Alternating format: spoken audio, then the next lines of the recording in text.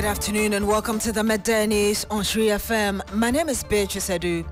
The news is also live on Kesmi 107.1 FM and across the world at 3news.com. Coming up in the next 30 minutes.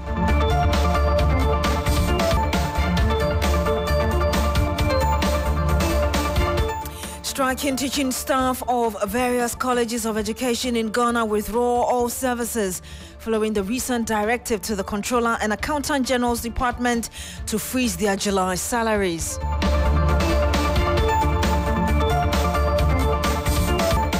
Also coming up, Minority Caucus questions Finance Minister's revelation during the mid-year budget review that more than 2 billion cedis has so far been spent on the free senior high school policy. Also coming up, terror attack in northern Togo kills several soldiers after the government reneged on negotiations with terrorists. This afternoon, we gauge the mood in communities along the Ghana-Togo border as officials beef up security. And later, high-powered government delegation visits the overlord of the Gonja Kingdom to intercede on behalf of Minister for Lands and Natural Resources, Samuel Abujinapo, following a ban on him from visiting all palaces in the kingdom.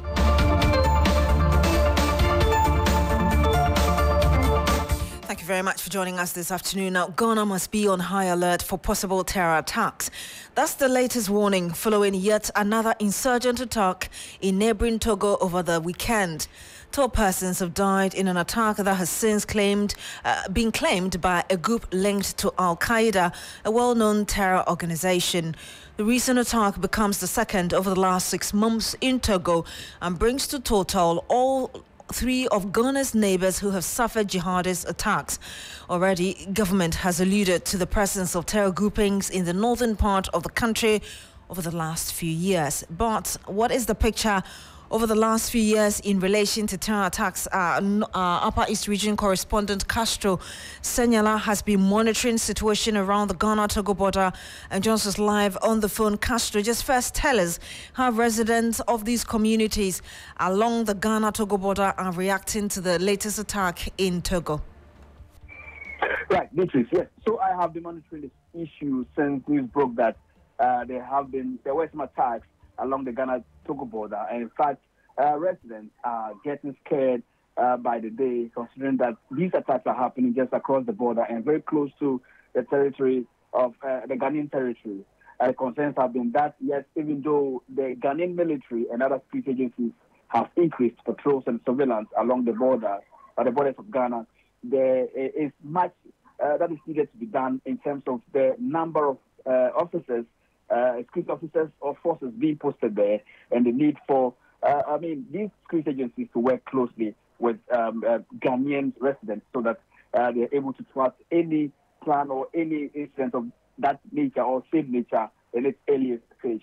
Residents have also been concerned, particularly about the fact that the nearness or as the elections approach, they have feared that it may, in a way, escalate issues as far as the attacks are concerned along the borders. But they are hopeful and have placed their trust so much in the security agencies, especially the military, which has always been doing patrols almost all along the border communities in the Upper East region. They have the confidence in the military that they will thwart, and in fact, they will make any sort of attacks or plans to attack the Ghanaian territory in the bud. They are trusting the security officials, you say, but have you picked information on whether or not this latest attack has affected how they move, as in go about their daily activities? Right, yes. So I've been in touch with a lot of residents, especially along the border towns that have not been able to reach. But those that have been able to reach, I can state for a fact that businesses are ongoing very well.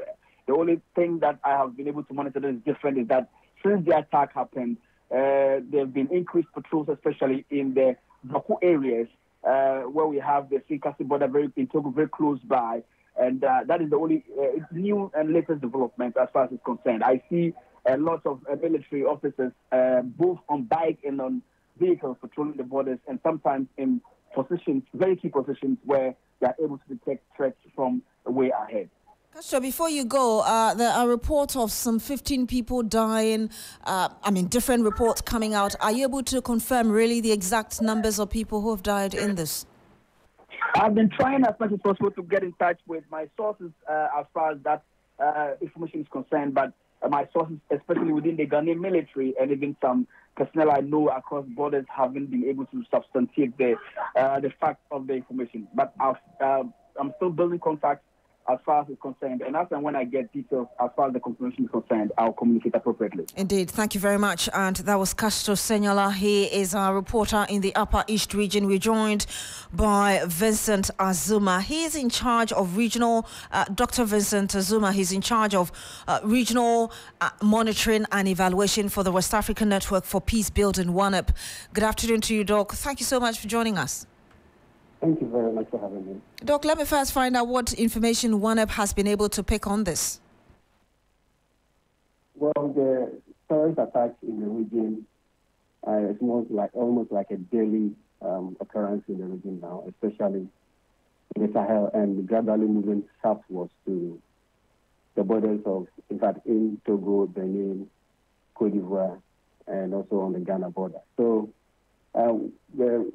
what we've gathered so far is that there are more attacks happening, and some still going to happen in these three countries: Togo, Benin borders, and Cote d'Ivoire.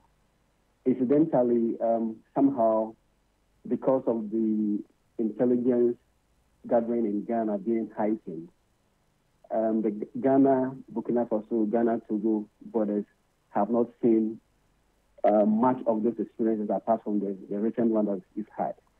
So that is what we are gathering so far. Ghana has less of such threats than Togo, Benin, and Cote d'Ivoire. If you look at what is happening in Togo at the moment, for later part of last year, they had about 11 clashes with terrorist groups, and 31 dying, being killed, 29 injured, with 3 missing, just in Togo alone at the later part of the year. So if you look at how close Togo is to Ghana, then we should be thinking that Ghana should heighten its preparation towards possible attacks from these terrorists. So you've just given us the numbers there over the last months, but do you have confirmation of how many people have died, for instance, in this latest one? Official figures coming out are saying 15, but from what we are gathering from the shows, from our monitors, it's likely to be higher than the 15 that we're hearing. Because figures coming from state sources tend to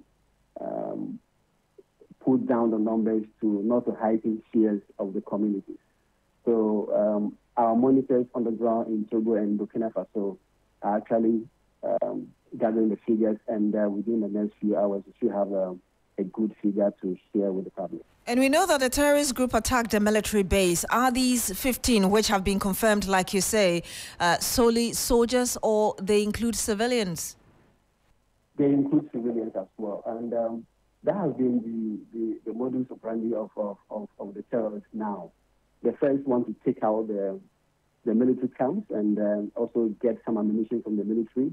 And so apart from weakening the military at their bases, they also want to also beef up their own ammunition. So they attack you, the military, and then try to steal some of the arms and ammunition to also beef up their own operation in the area. So it's been a style that they've adopted. So once they get that, then they try to then attack the civilian population, which is a much softer target for them. You just gave us the statistics as regards how bad things are getting, Benin, Togo, and all of that. Why do you think, just briefly, we are getting the situation worse day by day along these areas? Well, what's happening is that the military regime in Burkina Faso has gotten a lot of support from the Russian authorities. They've actually gotten some Turkish drones as well, which are very deadly. They can actually do precision targeting and take out a lot of the terrorist bases. So once these bases are taken off and the terrorists try to escape, they escape southwards. And southwards means that they are coming towards Togo, they are coming to Benin, they are coming towards Ghana. So we are going to see a lot more of these incursions by the terrorists that are being kind of gradually being dissipated in Burkina Faso. We can say that the reports that we are getting from the authorities in Burkina Faso could be exaggerated, but the truth is that they've actually increased their targeting of the terrorist bases and try to weaken the terrorists. And by doing so, they are driving them southwards. And so Ghana, Benin, Togo, Cote d'Ivoire should be prepared to fight these terrorists. Let me ask you one last question. I'll be glad if you're able to answer that in like 30 seconds for us because of time.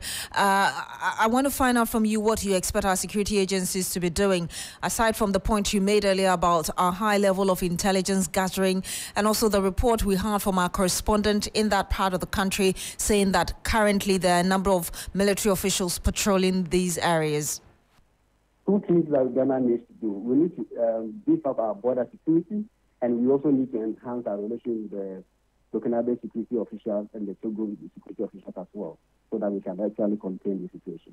Thank you so much, Dr. Vincent Azuma. He's in charge of monitoring and evaluation, regional monitoring and evaluation for the West African Network for Peace Building, WANEP. Now, striking teaching staff of the various colleges of education have decided to totally withdraw all services following the recent directive to the Controller and Accountant General's Department to freeze their July salaries. The Ghana Tertiary Education Commission on July 22 instructed the Controller and Accountant General's Department to suspend the salaries of all striking CTAC members, except for the principals, for July 2024.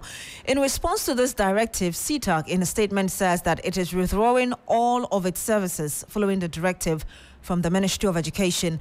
Let's bring you in the ranking member of Parliament Education Committee, Peter Nochukoto, who is demanding that the government immediately addresses the concerns of CTAC members.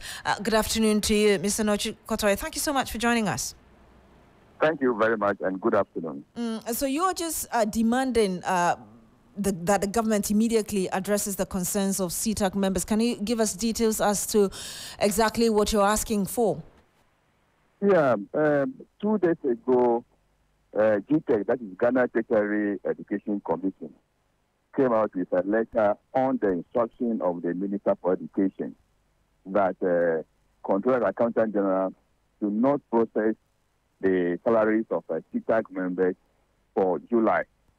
And we are of the view as a minority that this is not in good faith because it is government that has failed in its duty or obligation to CTAC. They won an arbitration award from the NLC last year. And that is the 1 man's salary. Why are you refusing to pay them? Then 2, there are allowances in arrears. Why don't you pay them over the period? So if for these reasons they are on strike, I was expecting government rather to take a proactive step to make sure that these allowances and these awards are quickly settled so that they can continue to work or to resume work in their various institutions. So the letter sent by the GTEC was in bad faith, and I met the Minister for Employment with the chairman of the committee, and we prevailed upon him to make sure that this letter is withdrawn so that the salaries of CTAC members are processed for July. Because I don't think it is their fault that they are on strike. Yes, it's not good to be on strike, but if you look at the circumstances, I think government has failed to honor its part of the award. That's why they are on strike. So I am urging the Ministry of Labour as well as Education to make sure that this issue is resolved. As we speak, I know they are in a meeting. That is in a meeting with the Minister for Education and other agencies to see how they can resolve the matter. And I hope this will be part of the discussions we are going to have so that that letter from GTEC is revoked. Whilst we wait for the outcome of that meeting with the ministry and CTAG representatives, did you get any assurance from the Employment and Labour Relations Minister when you spoke to him about the need to withdraw this directive? Yeah, he told us that he did not like the content of the letter, and he was making sure that it was withdrawn. So let the outcome of the meeting tell us what exactly they will say. And as a committee, we are also waiting for them to end the meeting today, because we were also supposed to meet TikTok and DTEC today. But because of the meeting with the Ministry of Education, we have put ours on hold. So the outcome of this morning's meeting will inform us as to what steps to take again. Mr. Nachukoto, obviously you're unhappy about how the government has approached this whole issue. Is this something your committee is interested in, just even beyond this very issue with CTAC moving forward? Oh, yes, we are very much interested, because last year, August, we had to prevail as a committee on CTAC to go back to work, which they did. And this year, we are finding it very difficult to appeal to them to go back, because if this award was given last year, and the government is yet to pay them, it's unfortunate. The issue we are more concerned now with is the migration to university salary structure. It is taking too long, and it is becoming discriminatory. So we want that area resolved as quickly as possible. So we are not happy with the delay by both government and especially the Ministry of Education in that direction. So we will take it up from where they will end the meeting today. Mr. Nochukota, I want you to hold on, because yesterday the Finance Minister, Dr. Mohamed Amin Adam, was in Parliament and he told Ghanaians some things, including the government's thoughts and this policy on free senior high school. I want you to hold on, listen to him, and we'll finalize our conversation. Mr. Speaker, in 2008, His Excellency the President, then the flag bearer of the New Patriotic Party, announced the policy of free senior high school. And for 8 years, he kept his conviction. On 2nd March 2017, government allocated 400 million Ghana cedis to implement free senior high school. We also indicated that our oil resources will fund the program, as the President believes that every Ghanaian child must benefit from the oil resources of our country. The impact of the program is evident. To date, a total of over 9.9 billion Ghana cedis has been spent on the program, and a cumulative total of have benefited from this. And you heard that the Finance Minister, Dr. Mohamed Amin Adam, Mr. Nochukota, you're still on the line with us. You heard him there saying 9.9 billion cedis has been spent so far on the free senior high school policy. But you think there's nothing significant to show for that. Any reason you say that? Yeah, thank you very much again. What we're trying to say is that, yes, they have spent so much money. What is the outcome? We know that the numbers have increased. Have we improved upon quality of education at the senior high school level? That is one issue we need to look at critically. What constituted the 9.9 billion? Is it only for recurrent expenditure, or it includes capital expenditure? He has not told us, and that's what we are going to query, or not necessarily query, make sure that the breakdown is given us in the next few days as we make our comments on the statement made by the minister yesterday. Thank you very much, Peter Nochukoto. He's a ranking member on Parliament's Education Committee, and we stay on that media budget review presentation by the Finance Minister yesterday. And with increasing budgetary allocation to government's Planting for Food and Jobs program since its inception, some stakeholders are now demanding an audit to determine its viability and whether it should be continued. The government launched the initiative in 2017 as a flagship project to boost agricultural production and also create jobs for the country's teeming youth. An amount of 400 million cedis was allocated for the first year, and by the 6th year, the allocation had shot up to 660 million Ghana cedis. As of December 2023, the government had spent a total of 2.893 billion Ghana cedis on the program. However, there has not been a corresponding decline in food inflation. This has left many questioning the expenditure amidst calls for an audit. In his mid-year budget review, the Finance Minister, Dr. Amin Adam, reiterated the government's commitment to the program, which is now in its second phase. In the Enhanced Planting for Food and Jobs, Phase 2. Through this program, we introduced the input credit system and adopted technology-driven platforms, enabling farmers and value chain actors to operate transparently and efficiently. Mr. Speaker, enhancing fish and aquaculture production, we've scaled up the supply of premix fuel since January 2024.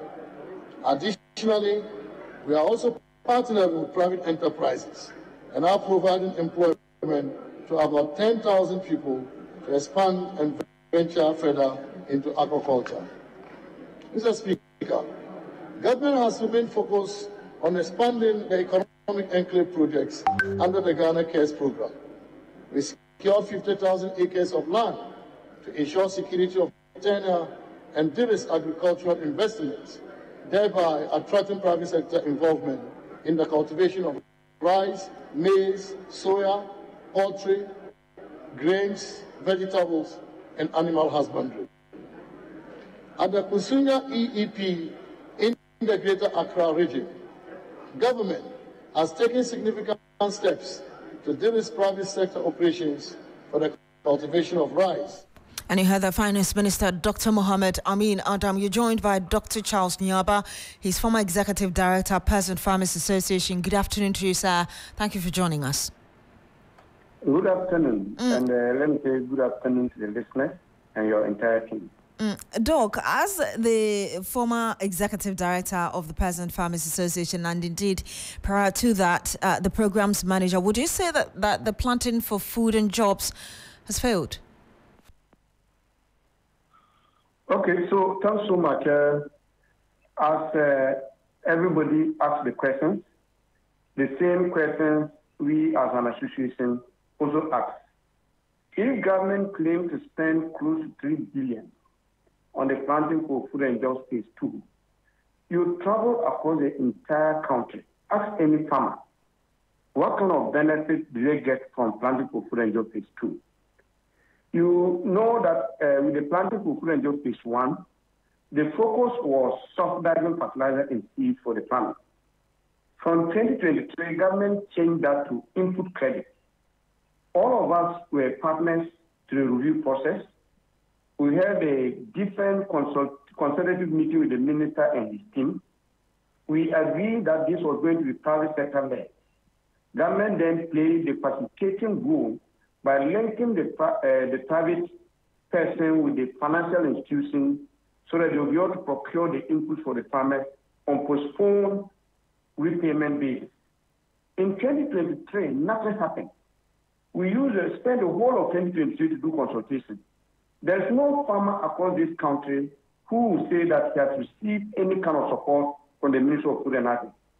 In 2024, we started again by government engaging aggregators who are supposed to take the inputs from what they call master aggregator, who are supposed to be the private person delivering these inputs the aggregators to deliver to the farmers. We were all part of the process. We only were shocked that we got to know the private sector that the government was referring to is the Ministry of Food and Agriculture, MOPA, who is now the master aggregator responsible for procuring inputs and giving to the farmers. Just last week, we were told that those inputs that the Ministry of Food and Agriculture are procuring are to be given to selected farmers. So we ask the question, who are the selected farmers? And what criteria are those farmers supposed to meet to qualify to benefit from that?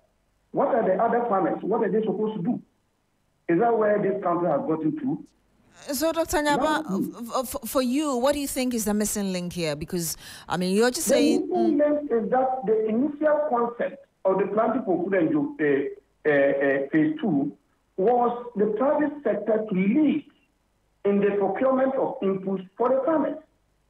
So now, that private sector is missing. We are not sticking to the original plan. That is why you think it is failing. That's what you're saying. No, this is the new plan. The new plan, the private sector is missing. And the input that the farmers are supposed to get, they are not getting it. The season has started. Farmers have already planted. They've already applied input. I have supplied over 10,000 trucks of fertilizer to farmers across the country. Where is the planting for food and job phase 2? The money we said is assigned to the farmers. Where is it done? Which are the farmers who are receiving it? What do you expect the government to do? We think that we need an independent audit to establish where this money is going to. Because usually we are very quick to say that we have spent so much. But who are the beneficiaries? That is the reason why we will continue to experience food shortages and food crisis, because what the financing is meant or targeted, those beneficiaries are not really getting it. Briefly, reporting that briefly, Dr. Nyaba, beyond the audit, what else would you want to be done to improve this policy, or, as it were, or program? Yes, government said it's private sector led, so private sector should lead. We'll end it here. Thank you very much, Dr. Charles Nyaba. He's former Executive Director, Peasant Farmers Association of Ghana. Thank you for speaking to us. Now, this afternoon, there's a significant development from the Jakpa Palace. A high-powered government delegation is visiting the Yagbonwuras Palace, seeking to lift the ban placed on MP for Damango, who is also Lands and Natural Resources Minister Samuel Abujinapo. According to our sources, the delegation is to be led by the Defense Minister Dominic Nitiwu. Christopher Amako is our man there. He joins us live on the line. Christopher, what more can you tell us? We understand the Interior Minister as well as National Security Minister are part of the delegation. That is exactly so. I got PRO of Yagbonwura that he received a call from the Defense Minister and also a communication was sent to the I'm sorry, Christopher, we'll have to get back to you. There's some disruption in that line, but that was Christopher Mwako. He is our correspondent in the northern region, and like I told you, there is a high-power delegation going to the Jakpa Palace. We understand Defense Minister is part, National Security Minister Albert Kandapa, Interior Minister Henry Quote, and also the Chieftaincy Minister Stephen Asamoah Boateng. We'll bring you an update of this in our subsequent bulletins as and when we have it. Now, today marks exactly 12 years to the day of the passing of Ghana's former president, Professor John Evans Atta Mills. On July 24, 2012, the nation mourned the loss of a leader whose tenure was marked by his dedication to peace, economic stability, and social justice.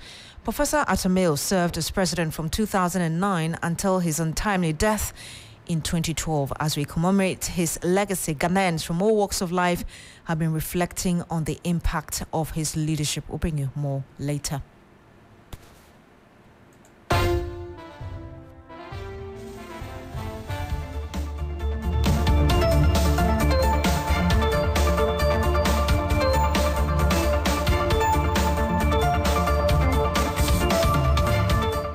And that's how we end the news here on Shuri FM. Our top stories. Striking teaching staff of various colleges of education in Ghana withdraw all services following recent directive to the Controller and Accountant General's Department to freeze their July salaries. You heard a member of Education's committee there asking the ministry to withdraw that letter or directive. We also do understand that there is a meeting of the ministry with CTAC members. We also brought you an update following a terror attack in northern Togo that has killed 15 people. My name is Beatrice Adu. Thank you very much for joining us today. Log on to shrinews.com for more news. Have a good afternoon.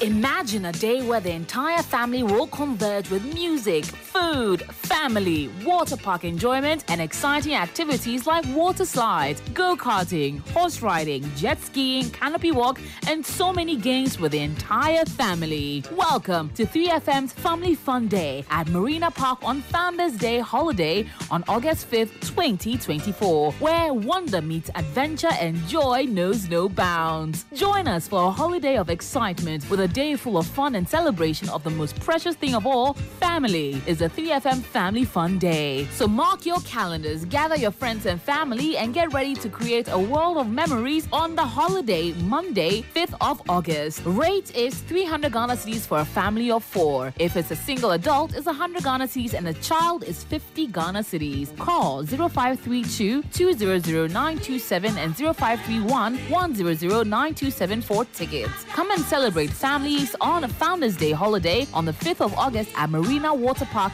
Lakeside Estate. Don't miss out on a carnival of delight and family celebration with games, excitement, and happiness for the whole family. 3FM's Family Fun Day is proudly powered by 3FM 92.7, your urban lifestyle radio.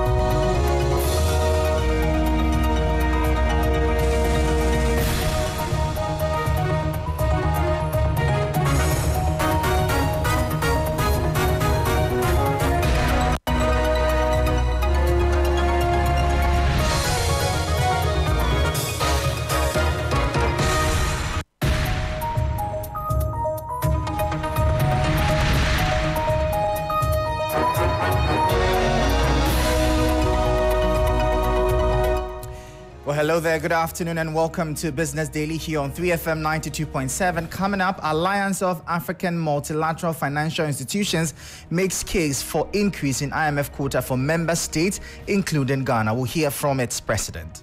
You cannot have a people that control 17% of the population of the world with 5% of the quota. Also, African Union invites bids for hosting of new independent Africa ratings agency set to be operational in 2025. We hear from AU Commissioner of Economic Development and Trade. By next year, the African Credit Rating Agency would be operational, and a few countries have come to say we are ready to host it. Plus, Chamber of Bulk Oil Distributors Seaboard urges Ghanaian investors to invest in vessels and infrastructure. Other Ghanaians can also collaborate to invest more into the vessels and the other logistics companies. Because currently we don't have Ghanaians who own those vessels to plow within the sub-region. So fleet charges are somehow expensive. And Michael Ogbodu, I'll bring you details of our top stories and more shortly. Please stay with us.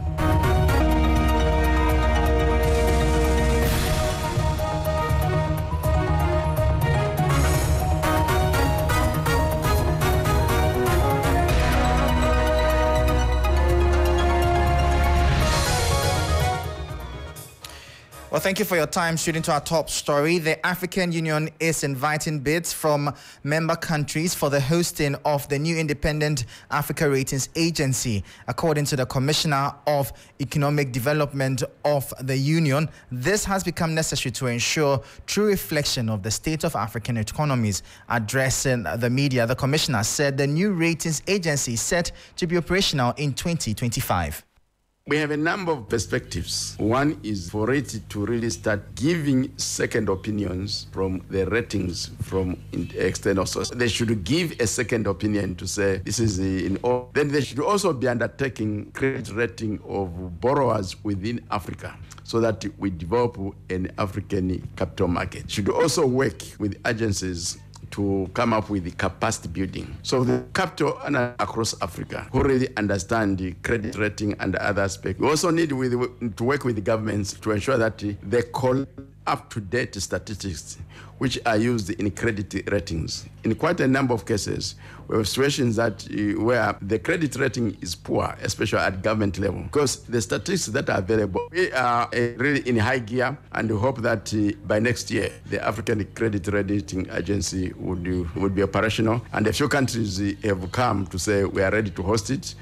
We'll see how it works out when it comes to hosting. So that was His Excellency Victor Harrison. He is the Commissioner for Economic Affairs at the African Union Commission. Now, away from that, Ghana, together with beneficiary African countries, have been urged to bargain with the International Monetary Fund, IMF, for an increased quota in fund allocations. According to President of the Alliance of African Multilateral Financial Institutions and board chairman of Afri-Exim Bank, Professor Benedict Orama, Africa forms the largest population on the globe. Hence, the need to extend more aid to the continent. Members of the IMF, so they must go and get their rights from the IMF. The only problem we have is that when they go, they must make sure that the way they treat them is the same way they treat an European country when they go to ask, just like Greece, the way they treat Asian countries. That's the only thing I think African countries should demand. They should also demand a change in the quotas.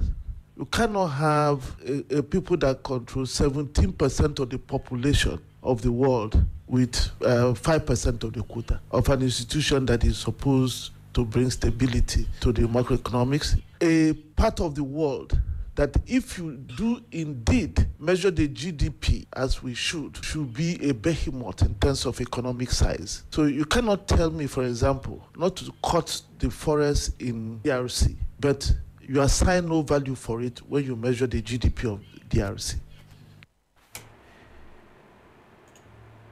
So that was the president of the board chairman of the Afri-Exim Bank and the president of the Alliance of African Multilateral Financial Institutions and board chairman of Afri-Exim Bank, Professor Benedict Orama, speaking there. Now, two more stories, and the Chamber of Bulk Oil Distributors, CBOD, is urging Ghanaian investors to invest in vessels and infrastructure to ensure swift movement of cargo within the sub-region. According to CBOD, this investment is crucial for taking full advantage of opportunities like the Dangote refinery, which is in close proximity to Ghana. Speaking to the media on the sidelines of the climax of this year's Ghana International Petroleum Conference, GIPCON, CEO of CBOD, Dr. Patrick Ofori, stated that such an intervention would reduce the cost of shipment in West Africa and boost trade. There is opportunity of collaborating and getting that, but irrespective of how the proximity is to us, it's still quoted in dollars, and this is where our ability to develop the logistics sector become critical. And this is where other Ghanaians can also collaborate to invest more into the vessels and the other logistics companies, because currently we don't have Ghanaians who own those vessels to plow within the sub-region. So fleet charges are somehow expensive between even the West Coast than maybe from Rotterdam to Accra.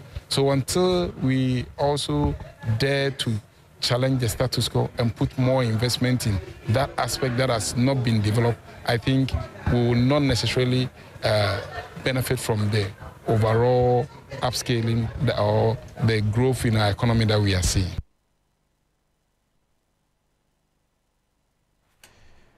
So that was the CEO of the Chamber of Bulk Oil Distributors, CBOD, Dr. Patrick Ofori, speaking there. A quick recap of our top stories, and the Alliance of African Multilateral Financial Institution is making a case for increase in IMF quota for member states, including Ghana, and also African Union invites bids for hosting of new independent African ratings agency. But we'll go over the phone lines now and speak to Dr. Joseph Obing. He's the president of the Ghana Union of Traders Associations, and pick his thoughts on yesterday's mid-year budget review. We heard of a number of reviews in the policies and upward adjustments in some of the other targets. But thank you so much for your time, Dr. Obing. First off, what do you make of the presentation yesterday? Were your expectations met? Okay. Our major concerns have been the cost of doing business, the numerous taxes that we pay, and all that. And so we're not expecting much, because in the media budget, they do not tackle the mainstream budget. It's for maybe supplementary budget or revision of targets and all that. And so but we are made to understand that there was not going to be another tax, a new taxes being imposed on it, and that is a welcome news for us, especially the plastic industry, who a 5% excise tax have been imposed on, and then the figures as shown by the minister showed some positive indicators, and with inflation and others, and then the seeming stability of the exchange rate, and that's what we are calling that government adopts measures that will help sustain these gains, to even enhance on the value of the local currency, and then also bring inflation further down. Interesting. I'm sure you're also happy about the fact that government has announced that it would be increasing its import cover for 3 months till the end of the year. I'm sure that's exciting news for you. Yeah, if you look at the figures, most of the figures are encouraging, and it brings hope. But for us, what makes us even more happy is about the mitigating factor that government put in for the SMEs. And so if these monies can be directed to targeted areas, and then the people that really matter rather than other purposes, then of course it's going to help mitigate some of our losses. Yeah. Well, thank you so much, Dr. Obeng. That was Dr. Joseph Obeng. He's the president of the Ghana Union of Traders Associations, giving us his thoughts on yesterday's media budget review presented by the finance minister. Some interesting figures to look out over there. Overall real GDP growth rate revised upwards from 2.8% to 3.1%. Non-oil real GDP growth rate was revised upwards from 2.1% to 2.8%. And a couple of other interesting figures. We'll bring you more reactions on this and more in our subsequent bulletins. My name is Michael Ogbodu. This has been Business Daily. Thank you for listening. As always, please stay safe.